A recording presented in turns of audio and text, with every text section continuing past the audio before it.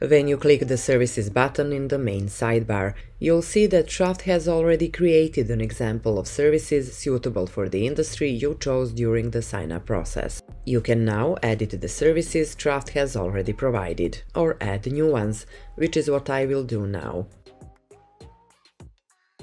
The main service photo that you upload here will be shown on the services page in the admin dashboard and the booking form. Enter the name of your service.